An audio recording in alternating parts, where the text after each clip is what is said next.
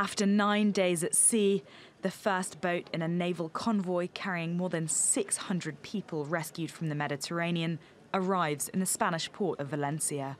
I'm happy that their journey is over, a journey that was too long. I'm worried about the situation in the Mediterranean and the closing of European ports. The migrants and refugees had been taken on board by the charity ship Aquarius. Among them were 7 pregnant women and 120 children and teenagers, many of them unaccompanied. Rescuers first tried to take the migrants to Italy, but the government refused to give them docking permission.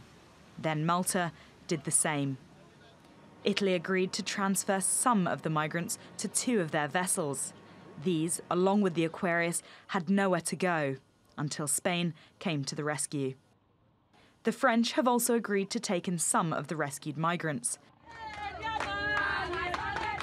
Aid groups say the international community needs to be more compassionate to the plight of these displaced people.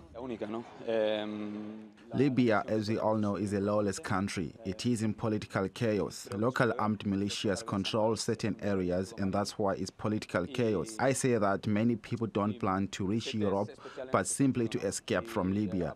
It isn't a territorial issue, it's a survival issue.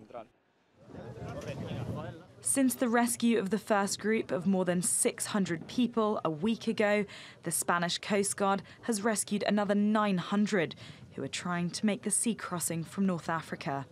Spain's new socialist government has promised to provide the rescued migrants with healthcare and to consider each asylum application. Prime Minister Pedro Sanchez says his government wants to fulfill its human rights obligations to avoid a catastrophe at sea. Mhairi Beveridge, TRT World.